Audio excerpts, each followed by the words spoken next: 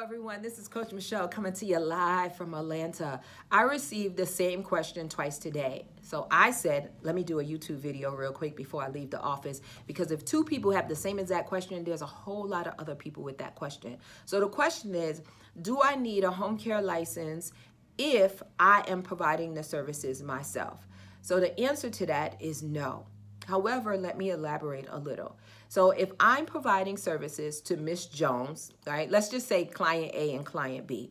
If I'm providing services to client A and I'm providing services Monday through Friday, 8 to 5, no, I do not need to get a home care license. It doesn't matter if you're in a regulated state or a non-regulated state. I do not need a license because I'm an individual providing services to client A in his or her home. This is when it gets a little sticky, tricky, and some people actually violate the rules and regulations of their state. So say I, Michelle, receive a referral from client A. And client A says, hey, I have a friend, client B, that needs services. And I contact client B and she says, oh, thank you so much. Client A told me all about you. I'm really excited and I would love for you to provide services to me and help me with my, bathing, like housekeeping, meal preparation, all those things that we cover under a home care license, right? So then you say, oh, I would love to help you. I'm so excited, blah, blah, blah. And then you say, well, what time and what days are you looking for? She said, oh, Monday through Friday, 8 to 5. Conflict, because you're taking care of client A during those same times and the same days. So you say, this is where it gets some people get in trouble. You say, oh, no problem. I know someone that can help you. If you refer your friend Tanya to client B and they negotiate and they work out and client B pays Tanya directly, then life is good. You don't have to have a license. She doesn't need a license. This is when some of you mess up and where I need to clarify. Same situation. Client A refers client B to you. You meet with client B. She needs the same exact hours client A needs. And you say, yes, I can help you. And then you contact Tanya and you say, hey, Tanya, I have a client of mine. I need you to go out and work.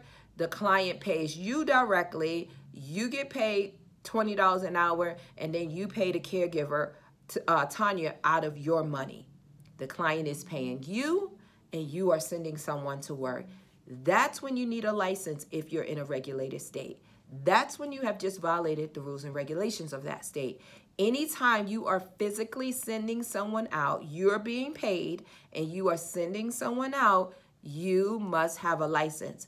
And in some states that are regulated, that's even considered, even if you are not being paid, but if you are sending someone else out, that can be considered a referral, a registry, and a few other things. So you want to be very, very careful. So the key to success, if you want to grow and help multiple people simultaneously, keyword simultaneously, then you really should look into getting your home care license so you are adhering to the rules and regulations of your state.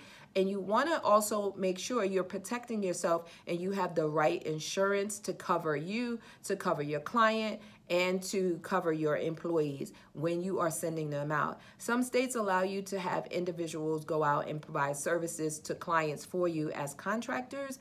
I don't recommend it, but some states allow that. And then some states have what we call what we would call a nurse registry. Same thing, you hire contractors, you send them out. I don't even like nurse registries, to be honest, because when you're telling someone when to go, what to do, how to dress, the services to provide, they're really your employee. There's more you can find out about that if you go to the irs.gov website. They have a clear document on how to differentiate between contractor and employee. You also can look on the Department of Labor website. They have information on determining if someone is actually your employee. A contractor is when you don't tell them what to wear, where to go, what time you got to be there. So like a nurse, for instance, most agencies will hire an independent contractor nurse, meaning you will simply tell the nurse, you know, what paperwork she needs to fill out, but you're not telling her how to fill it out. You would tell the nurse what client to go out to do an assessment, but you're not telling her when to go to the assessment. You're not telling the registered nurse what to wear to the assessment. You're not telling you know what I'm saying? So it's like a painter, right? So when you hire a painter as a contractor in your home, you're not telling the contractor, I want you to use this type of brush. I want you to have this type of ladder. I want you to wear these type of clothes. And you're not telling the contractor. The contractor is telling you, I have availability next Tuesday to come out to paint your home. It's as simple as that. So make sure you understand what your rules and regulations are in your state. Make sure you understand what insurance you need, what licensing you need, all of those things to make sure that what you are doing is legal and you are operating within the scope of what the state allows. Okay? So that's the answer. Quick, short, to the point.